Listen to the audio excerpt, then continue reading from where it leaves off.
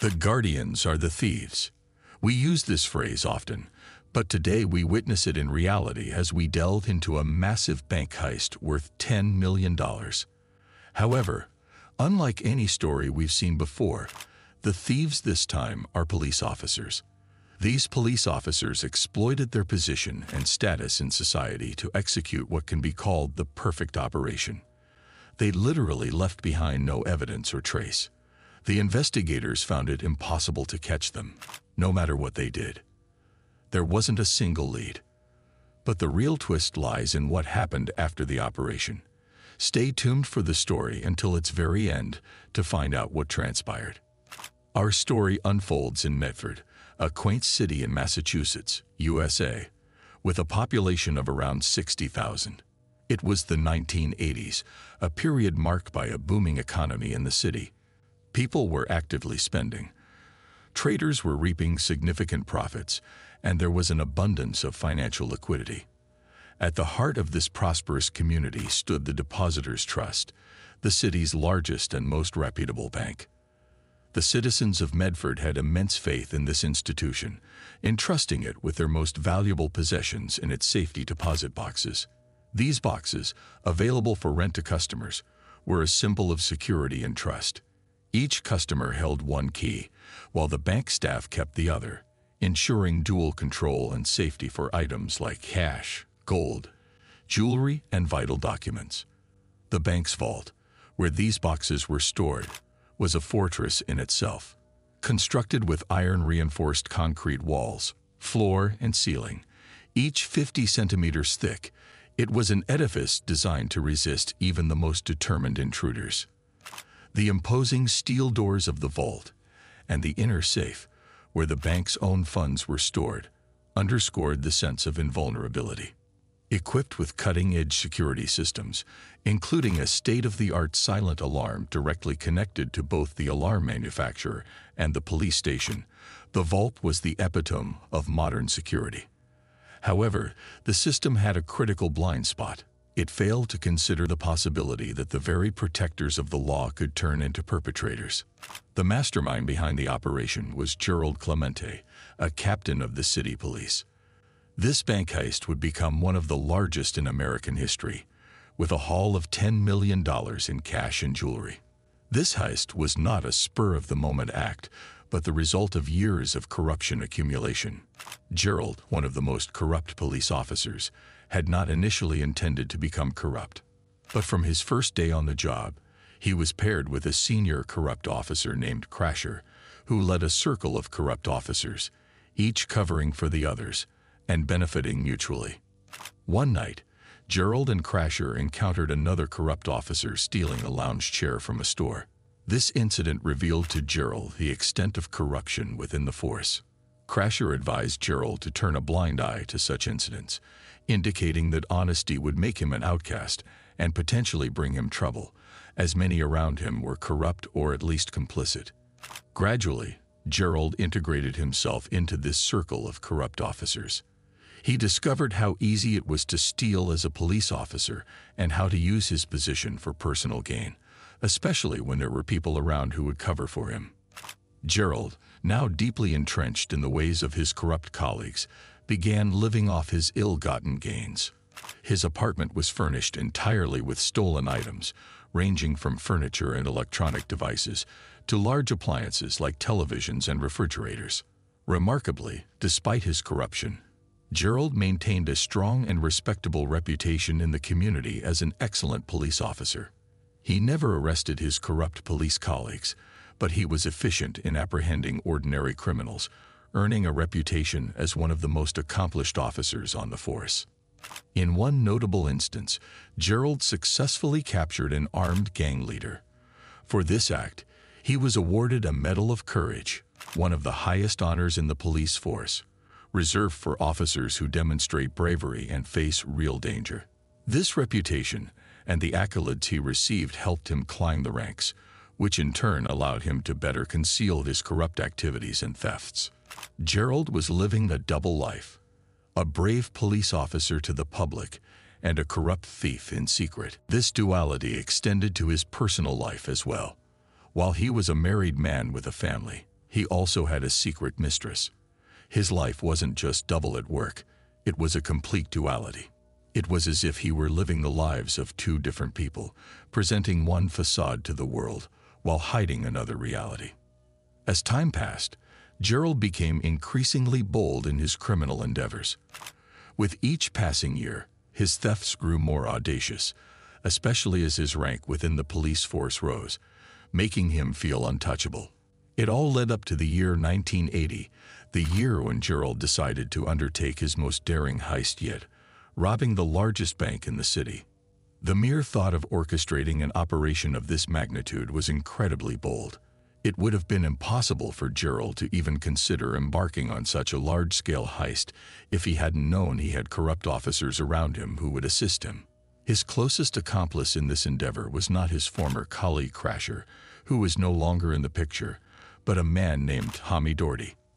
Tommy was the closest to Gerald among the corrupt police officers. They had met 2 years prior and had carried out several operations together before planning the bank heist. One of their earliest and most significant operations took place in 1978. In an audacious move, they stole the police department's promotional examination papers. They copied these exams and then sold them to police officers seeking promotion, charging $5,000 per copy. And they didn't just sell these exams to officers in their department or city, they sold them to officers throughout the state as well. This operation not only brought them a considerable profit, but also helped their corrupt colleagues advance in rank. They even gave free copies of the exam to their close allies within their corrupt circle, ensuring that their friends too rose in ranks and gained more control within the police force. This not only made their corrupt activities and thefts easier, but also increased their boldness, power, and influence over time. By the year 1980, Gerald and his close associate, Tommy, had decided to rob the bank. They aimed for one final operation, a retirement heist, a single strike that would secure enough loot for the rest of their lives. Tommy, who was already a customer of the bank, with his own safety deposit box in the vault, had the initial task of visiting the bank like any other client. But this time, his mission was to observe and memorize every detail of the vault. The layout, the dimensions, the number of safety deposit boxes, the internal safe where the bank's money was stored, the lock's types, and the door's thickness. After this reconnaissance mission, Tommy relayed all these details to Gerald, the mastermind. Gerald realized that they would need a team to breach the vault. The first person they recruited into their gang was another corrupt police officer, Joe Bangs. The fourth member was Francis O'Leary, a former gangster with extensive experience in robberies. Now their group numbered 4, but Gerald, aware of the bank's sophisticated silent alarm system, knew they needed a way to disable it. Since he had no expertise in electronics, they needed a 5th member, someone skilled in this field, to help them disable the alarm system. So the 5th member of the gang was a professional thief named Bucky Bart, a criminal Gerald had previously arrested. Bucky had extensive experience with alarm systems, making him an invaluable asset to the team. So the gang now comprised 5 members: Gerald, the mastermind; Tommy, his close friend; Joe, the 3rd corrupt officer; Francis, a former gangster; and Bucky, the professional thief whose main task was to disable the bank's alarm.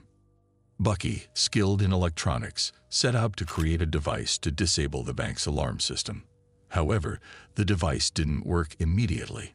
The bank's alarm system had many wires, and Bucky needed to identify the correct circuits to target. His device was designed to block the alarm signal, preventing it from reaching both the manufacturing company and the police station. But to do this, he had to connect his device to the correct circuits, which required extensive testing. They spent 2 months just experimenting with the wiring to ensure that the alarm signal would be effectively blocked. After each trial, they had to meticulously restore everything to its original state to avoid arousing suspicion. The alarm system had to appear untouched so that employees or technicians wouldn't notice any discrepancies, which would trigger an immediate emergency response. Their status as police officers was the perfect cover for these trials. While Bucky worked on the bank's alarm system, their police car would patrol the area. This made it easy to deter anyone who approached, especially other officers, without raising any suspicion. The fact that they were police officers, dressed in uniform, and driving a police car provided the ideal cover for their operation.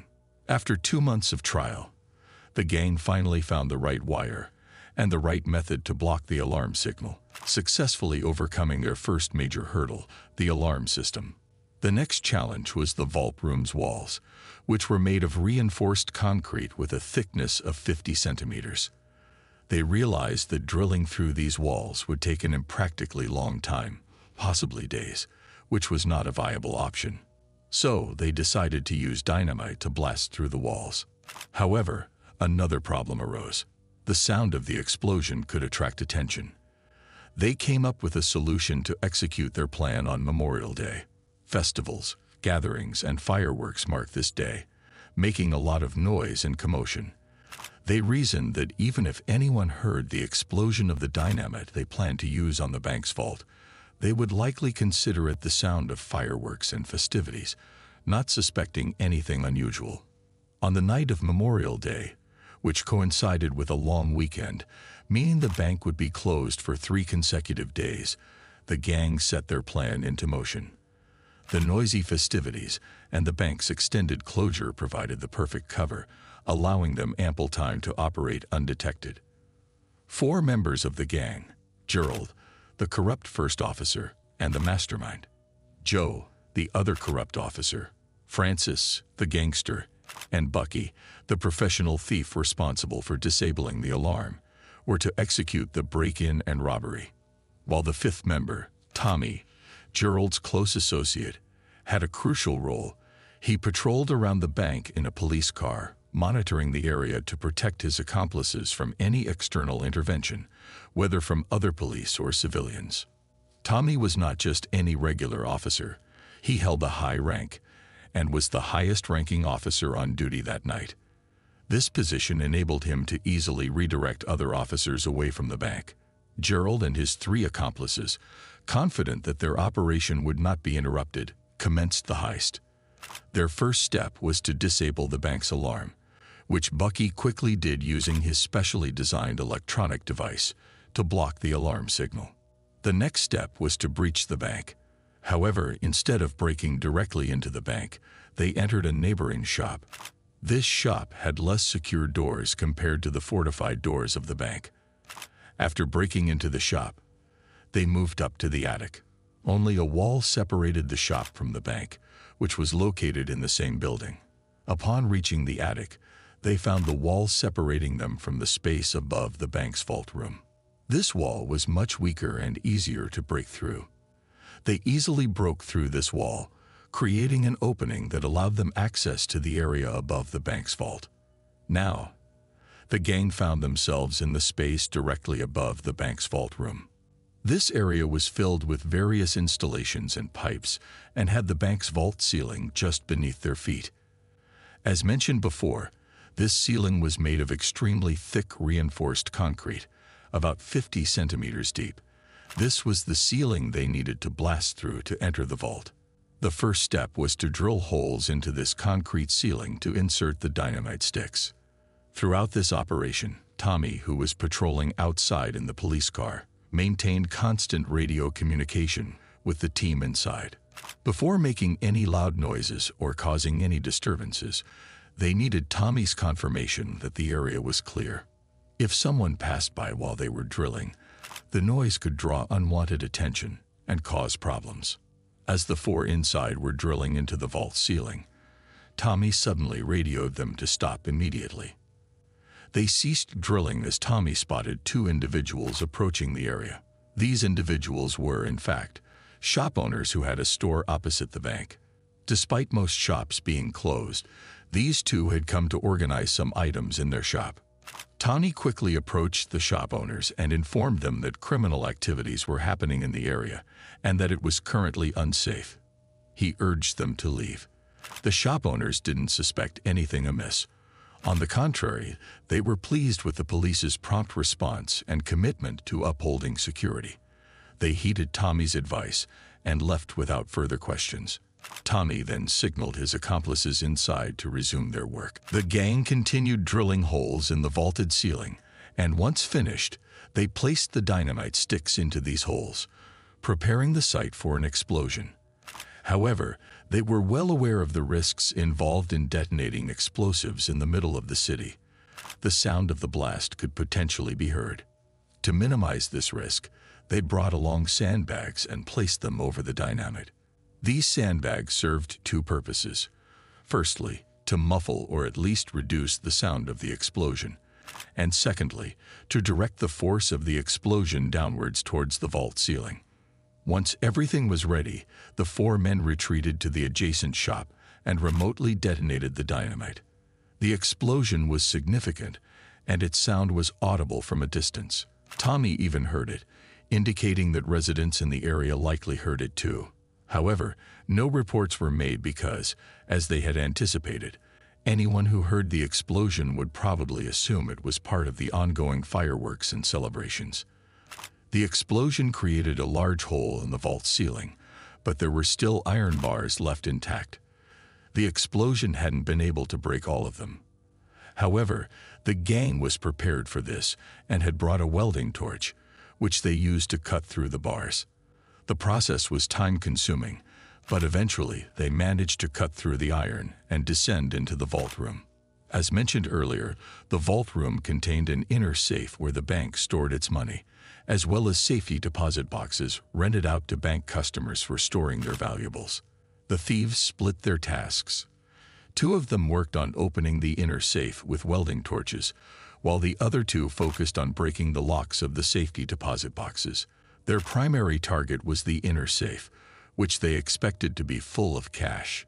Breaking into the inner safe with a welding torch took over an hour, but when they finally opened it, they were shocked to find that it contained only $60,000. The reason for this was that the bank's employees had sent the money to the Federal Reserve, as it was the end of the week and coincided with Memorial Day. The bank would be closed for 3 nights, and it was standard practice not to leave large sums in the vault over such a period. Ironically, the very reason they chose this day for the heist was what led to the vault being nearly empty. After months of planning and hard work, the gang was left frustrated and agitated with only $60,000, far less than the life-changing sum they had hoped for. To salvage their operation, the gang decided to redirect their focus to the safety deposit boxes. Initially, they hadn't expected these boxes to contain significant loot, but it was their only remaining option. However, as night turned to dawn, they decided to stop their activities and return home. They still had 2 nights left, as the bank would remain closed for the holiday, giving them time to return and continue their work. Despite the risks, being police officers and having one of their own on the lookout provided them with some reassurance. If they were ordinary thieves, they likely wouldn't have dared to return. They came back the following night, re-entering the vault to concentrate on breaking into and looting the safety deposit boxes. Surprisingly, these boxes contained far more cash and jewels than they had anticipated. However, their focus on the safety deposit boxes paid off. They didn't manage to break all the boxes in one night, so they returned the next night to continue. Eventually, they found approximately $2 million in cash and about $8 million worth of jewels and gold, totaling nearly $10 million. This was the lifetime haul they had hoped for, eliminating the need for any future heists. Their first action was to divide the cash among themselves, with each member receiving $400,000. The real challenge for the gang was how to fairly distribute the jewelry among themselves.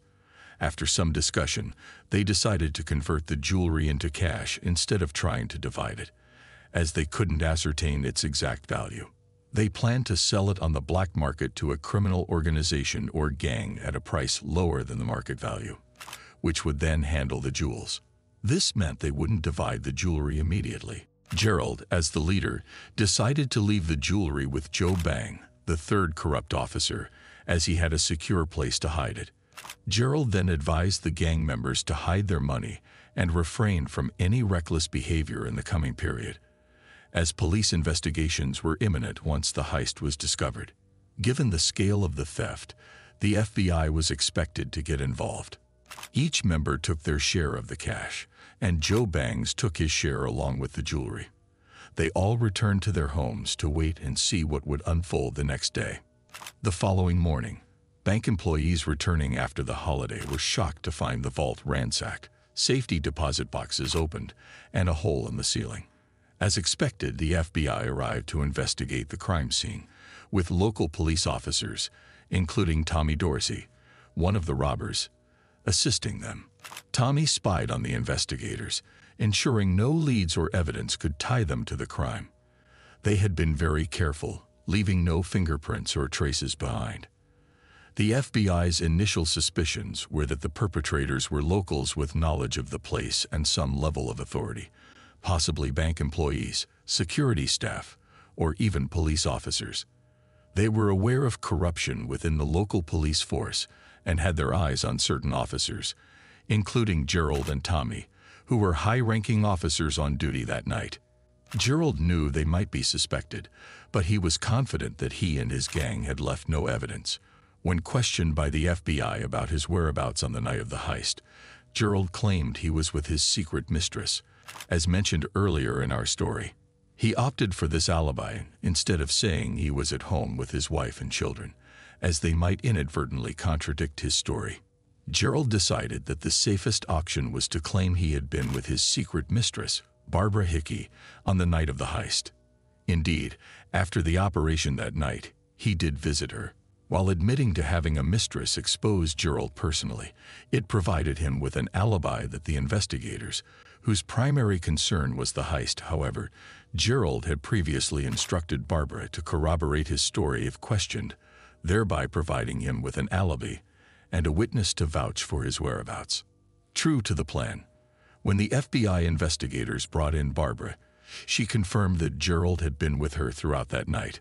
The FBI continued their investigation, questioning other police officers, some bank employees, and even the owners of nearby shops. Despite these extensive inquiries, they couldn't reach a conclusive result. There was no evidence or lead pointing to the perpetrators, leaving Gerald and his accomplice, Tommy, feeling relatively secure as they monitored the investigation's progress from within. Everything indicated that the FBI was unlikely to find anything incriminating them, so all they had to do was stay calm until the case cooled down, potentially closing within a year. Indeed, months passed, almost a year, and the case remained quiet without any significant progress by the FBI. It seemed that the case might soon be considered cold and the investigation suspended. While Gerald managed to stay calm and hidden, the problem lay with his accomplices, Tommy and Joe. Tommy and Joe were anything but calm following the heist. On the contrary, they started spending their money recklessly on women and cocaine, living in a constant state of exhilaration and seeking pleasure in every possible way. As mentioned earlier, Gerald had entrusted the stolen jewelry to Joe, planning to convert it into cash once the investigation cooled down. However, Joe started misusing some of the jewelry, even gifting pieces to a woman he was trying to impress and selling others. This news reached Tommy, and given that both were not in their best mental states, often under the influence of cocaine and other drugs, the situation escalated quickly. When Tommy learned about Joe's actions with the jewelry, he confronted him. Their argument turned violent, and in the heat of the moment, Tommy, who had a rifle, shot Joe unexpectedly. The police arrived and arrested Tommy, turning the whole situation upside down. The fact that Joe survived the gunshot made the problem worse. Since the incident involved police officers, higher authorities were called in for an investigation. The state police, who rank above the local city police, took over the case. During their investigation of the incident, the state police searched the scene, including the cars of both the perpetrator and the victim. When they opened the trunk of Joe's car, they found a bag containing a portion of the stolen jewelry and a kilo of cocaine. This discovery dramatically changed the course of the investigation and the aftermath of the bank heist. When Gerald heard the news about Tommy and Joe's situation, he realized he was in deep trouble. Two of his accomplices were involved in an investigation, and to make matters worse, the police had found part of the stolen jewelry. The situation had drastically changed for him, from waiting for the case to cool down to it escalating due to his partner's recklessness. He felt there was no option but to stay put and hope that none of his partners would turn on him. After all, they had no reason to implicate him, even if they had entangled themselves. A few weeks later, Tommy's trial for shooting Joe commenced, with Joe present in court. During the trial, Joe was brought to the witness stand to testify about the shooting. Tommy's lawyer, focusing on the bag of drugs and stolen jewelry found in Joe's car trunk, argued that Joe's testimony couldn't be reliable as he was a drug user and thief.